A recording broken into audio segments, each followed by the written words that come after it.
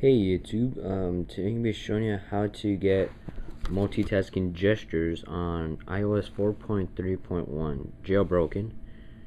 I am jailbroken iOS 4.3.1 with sn0breeze and red snow.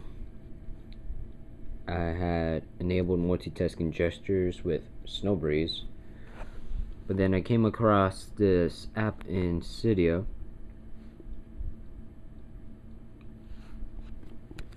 It is a free app from ModMe. It just came out today. What you're gonna search up is MT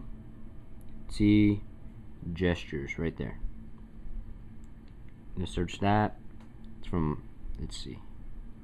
Wait a few seconds so you can read the information about it. The MT gestures, it's only for iPod Touch 4th generation for now. They're fixing an update so they can get it for the iPhone and the iPad for multitasking gestures, but for now only works for the iPod Touch 4th generation. Also, you're gonna need winterboard because this is like a little theme, so you're just gonna hit install. Wait a few seconds. Oh, and let's see.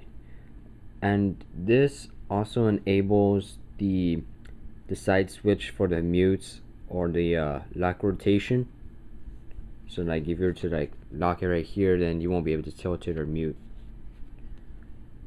So it's I already tried it. It looks pretty good. But since I already have it like working, so then let's go to winterboard.